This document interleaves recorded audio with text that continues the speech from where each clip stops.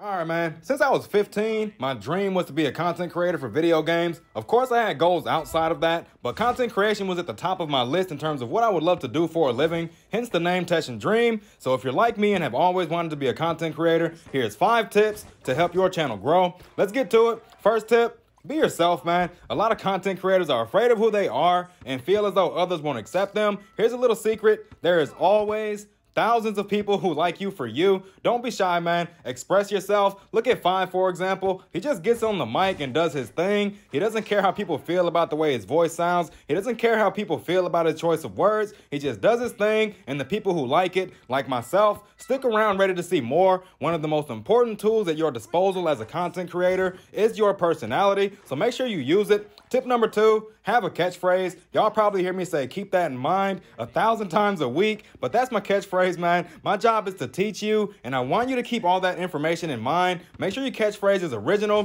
pertains to your content, but most importantly, make sure your catchphrase is catchy. You want to be known for those words, so make sure you keep that in mind.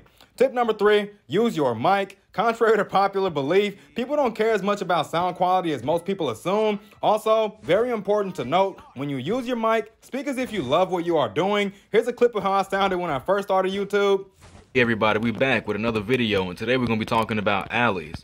Now, I don't know about y'all, but when I play PG, I love to throw me some alleys.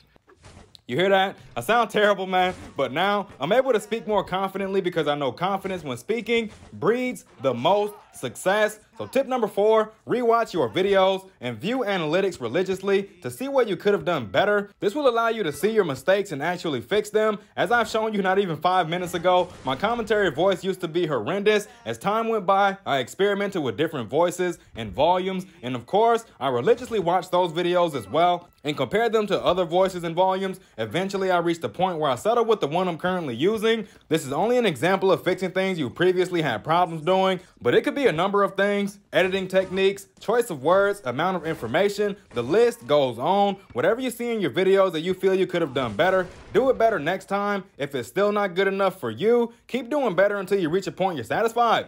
So 5th and final tip, offer something that can't be found anywhere else. In the SBA community, my content stands out because I offer information opposed to gameplay. I also offer informative and unique takes on what I decide to talk about. If you aren't providing information and you're more of a Let's Play channel or even a podcast, you want to provide something that can't be found anywhere else. This pairs really well with tip number 1, because if you're being you, no one else can do that. They'd have to come to you if they want that energy you put out. So all right, man, that's just about cover everything. Just make sure you keep in mind these 5 things are very important when trying to grow your channel. You must follow all 5 of these tips. Don't try to pick a few out the bunch and just use them, man. You have to use all of these tips in order for them to be the most effective.